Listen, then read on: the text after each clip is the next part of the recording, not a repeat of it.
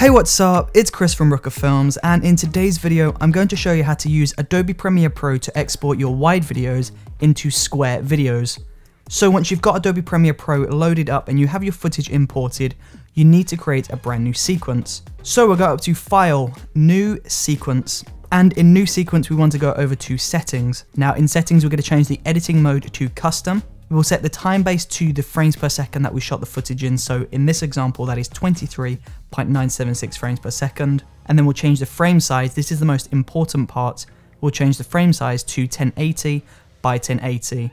And on the right here you should see 1:1. This means the aspect ratio is set to 1:1, meaning the width and the height are both the exact same size. Now from here we can change the pixel aspect ratio to square pixels, change the fields to a no fields progressive scan, and the display format to 23.976 frames per second timecode, and then we can just rename the sequence and drop the footage into this new sequence.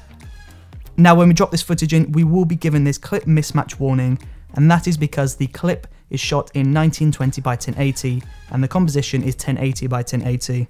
So all we need to do to avoid this is just press keep existing settings, and that will not change anything to the footage.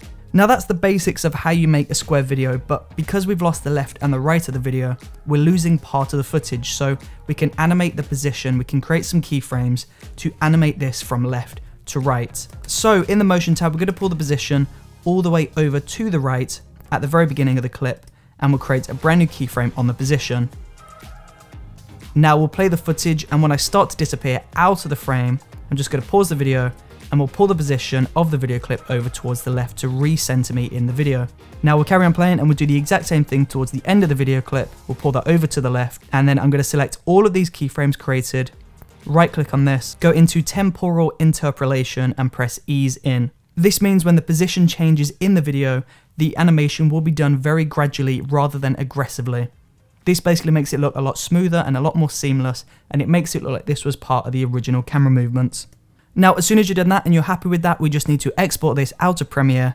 So we go up to File, Export Media, and when Export Media loads up, you just want to double check in the basic video settings that both the width and the height are both set to 1080. And then as soon as this is good to go, you can just press Export and upload this to all your favorite social media websites. If you enjoyed watching this video, then please do let me know in the comment section below, and don't forget to subscribe by pressing that circle icon up there. And also, don't forget to check out the previous video by clicking this rectangle icon just down here.